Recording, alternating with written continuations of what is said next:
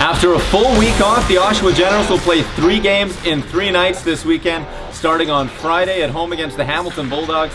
Then they'll go to Owen Sound. Then they'll come back home and host the Sudbury Wolves. From last Friday's Niagara Ice Dogs game, here are your CARSTAR calls of the week. Passing to Ennis, outlet to Noel. He's got a breakaway. Noel shoots. Stopped by Dylan. Rebound. McShane scores! Obviously, winning is at the top of my priority. And, it's obviously nice to get on the board and help the guys out. You know, it obviously doesn't come without the help of line mates and go out with the breakaway. So, yeah, assist goals. You know, it comes down to the points at the end of the game, which we want to. Camiso across the blue line.